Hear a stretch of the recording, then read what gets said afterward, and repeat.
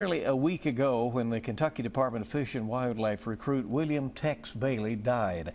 Officials say he experienced a medical emergency during a training exercise in Barren County on Friday that led to his death. Now those who knew him are opening up about this tragedy and talking about the man he was. WKYT's Alyssa Williams has more.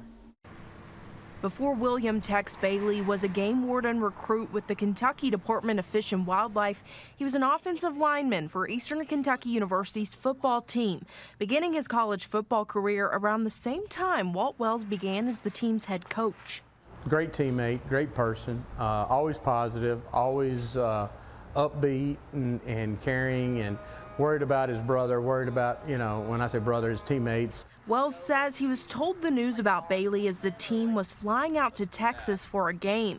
He says there are several current players who played alongside Bailey.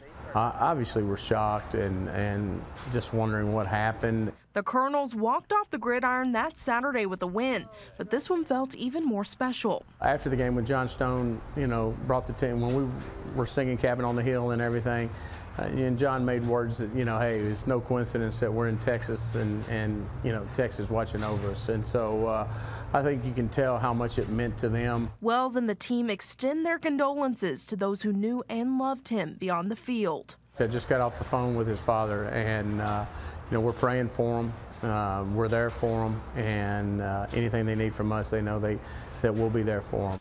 In Richmond, Alyssa Williams, WKYT. Bailey is originally from Madison, Alabama, and he will be laid to rest there on Friday.